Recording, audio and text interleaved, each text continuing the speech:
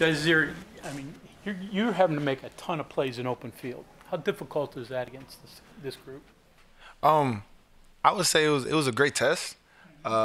Knowing that me being extended out there, that was something new this week. Me being moved to Spear, but I think Coach Wright he helped us out all week by doing open field tackle drills, and today it came into play. Big difference between Spear and playing cat free wherever you were prior? I wouldn't say it is. I just know that I have to do the opposite on the other side. So I started off as a Spear here, so making that change wasn't really hard. But no, I did enjoy it out there today. So yeah. That was kind of similar to what you played at your previous school, right? Were Yes. a lot of the similar fundamentals there? Yes, pretty much. Just the naming is different, but everything else was the same. What made you more active today? I mean, you were just seemed like you were dialed in from the start. I think we were just antsy, just to get out there and, just to, have some hope for the fans and the people of the state of West Virginia. We needed this win in this football team. So, anything that I could do or, the defense could have done, we tried to make it happen today and, just give the ball back to our offense and come out with that win. So we were excited about that. So they were 1 for 11 on third down and 0 for 2 on fourth. What was the key to the success in those money downs?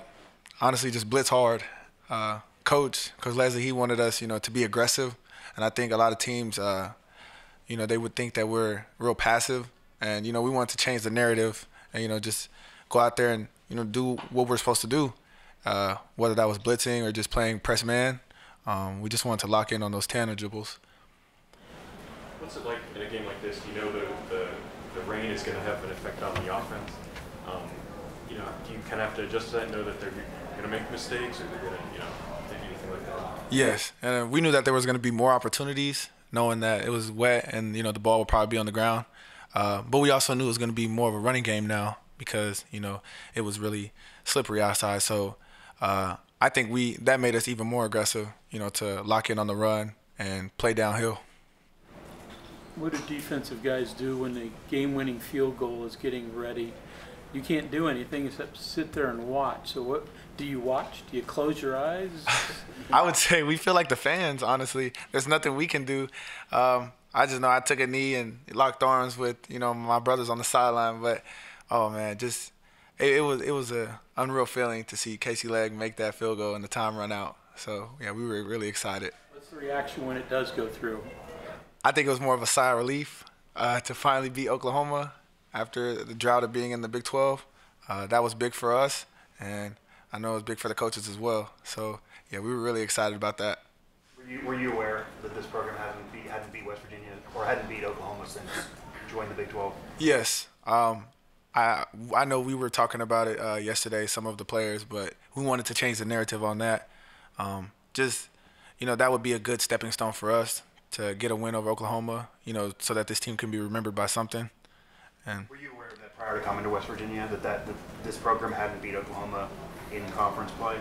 I honestly didn't know that. I thought when Tavon Austin had those yards, I thought they won that game. But, yeah, they informed me about that, and it was actually an interesting fact. But it's exciting to be the first team to do that here.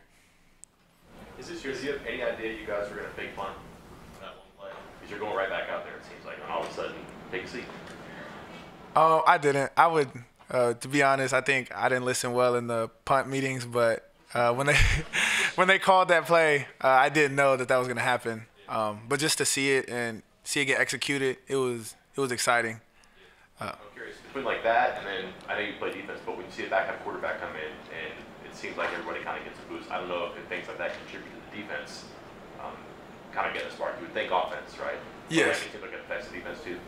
I would say it affects us. I know Garrett, he came over to us and told us that he has us, and, we said the same thing back. And, being a man of his word, he went out there and, he did a great job for us, and we hope that we did a great job for him. So, yeah. Is it hard to be aggressive on screens? Obviously, if you miss, it's probably a big play. Yes, I would say it's kind of hard. Honestly, it's just shooting your shot. Just try to blow it up, or because you have guys behind you who will rally to the football and make the play. So I just try to play fast. Neil talked about you guys, the defense not playing with fear, being afraid to make mistakes. Does that go into it where you want to play fast and you don't want to be afraid that, hey, if I miss this guy, he might, run up the sideline or something? Yeah, I would say that was more of our problem early in the year, was thinking too much. At the end of the day, we're just playing football. If you play fast, we're going to make mistakes, but as long as you're giving 100% effort, then we can fix that on the sideline. But out there on the field, you should just have no regrets. So just go as hard as you can.